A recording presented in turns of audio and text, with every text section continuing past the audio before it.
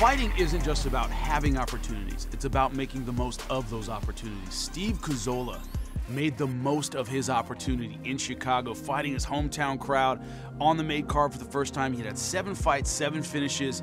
He made it 8 that night at the expense of Jake Roberts. And it wasn't just how dominant he was, it wasn't just how aggressive he was, it wasn't just the finish itself. He reveled in finally getting the attention I feel as a fighter he deserved. Those are the perfect pieces to the puzzle. I put them together, make a beautiful picture, baby, all finishes. In Chicago that night, everything came together for him. He had the right stage, and he performed so well that everybody remembered his name. Moving forward, if he has that energy and that confidence, we have a new young gun at 155.